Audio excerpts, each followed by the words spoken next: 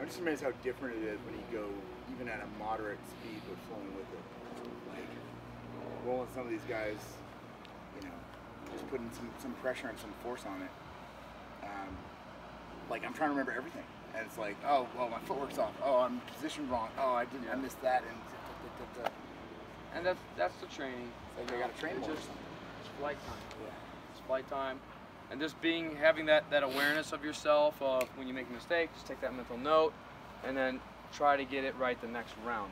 Right? That's why we keep flowing, because it's demanding you to keep going. You have to figure it out. If you stop and restart all the time, you're not putting the demand on your body, right? Your physical skill set. You have to keep it moving. Right? The only way to learn how to not get hit is to get hit. You have to get hit. You have to know how my hand gets hit here, what happened, why did it happen, how did it happen, when did it happen, where did it happen. So now you can figure out, I'm not letting it happen. Right? That's the only way.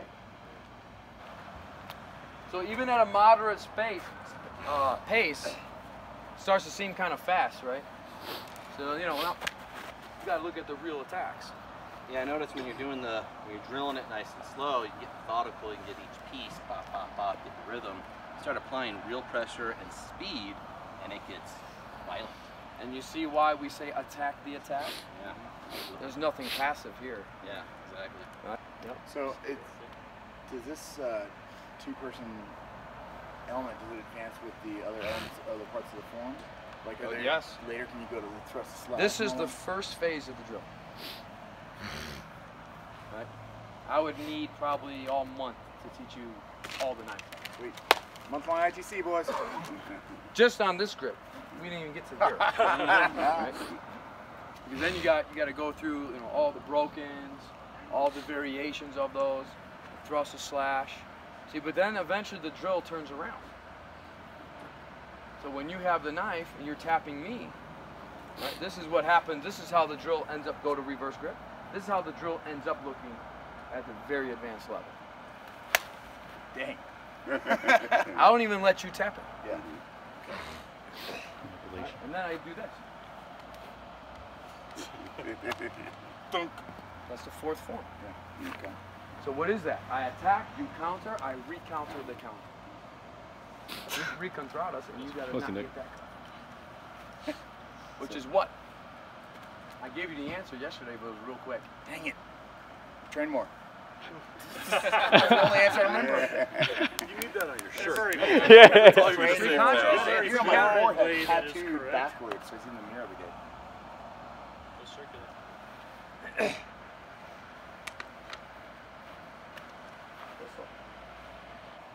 Like Ben was asking me an answer, what if I get here? I'm like, don't go there. Ifs are opinions. The knife doesn't care about opinions, because then, right, what were we talking about? You were saying, if I end up in this inside thing like this, and I do whatever it is, right, but you're not setting yourself up for success. All right, so don't make that mistake.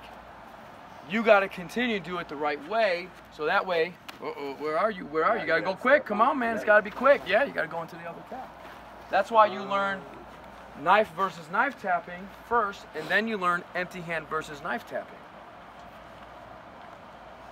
You got to go through the system. This is the worst to have to deal with in close quarters. This is the worst right here. Right?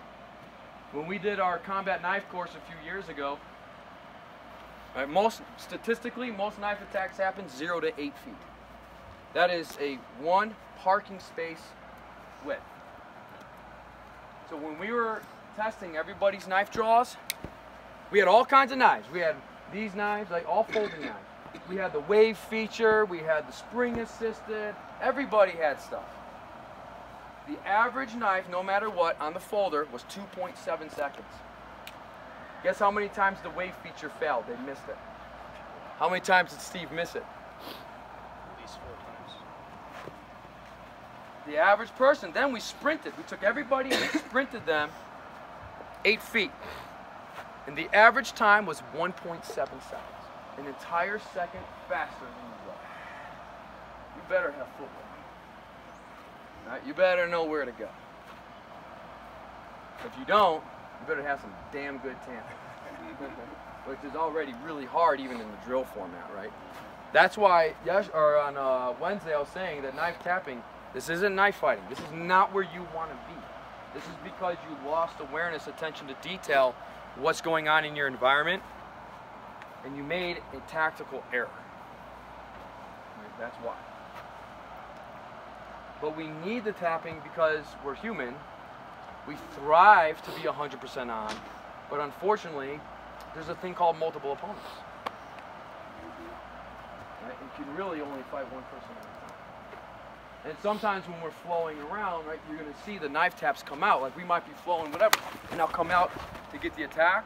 He might be trying to bridge. I attack at the same time, and that's when you end up seeing, you know, all of these knife taps. It's going to be really quick. That's all he's going to get. He's not going to go through the whole drill. But right away, see, how do I counter that? Boom. Right? So the knife tap, you might only get one quick little tap, but it's teaching you all about position.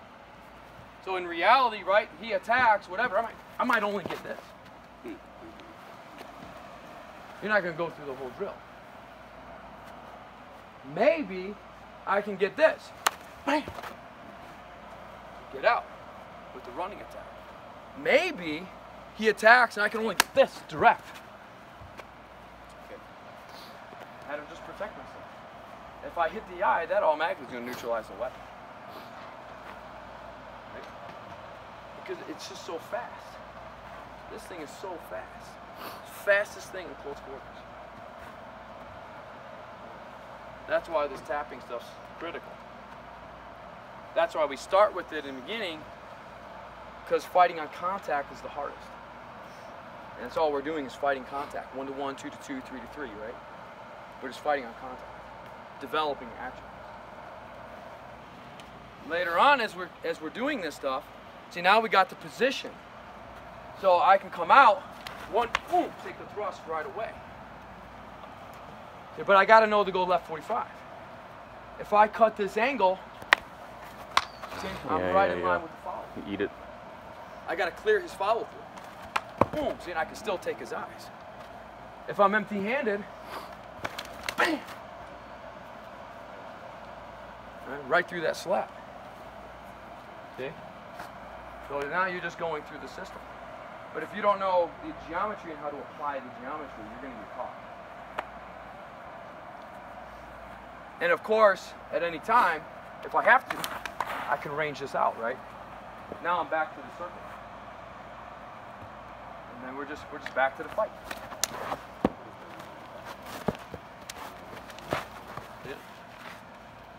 That's it. See how the whole thing just comes together? So at some point, it really doesn't matter where you are, everything flows. It all becomes one big flow drill that we call technical free flow. And then you put the gear on or not, and then you just go contact. It's the same thing.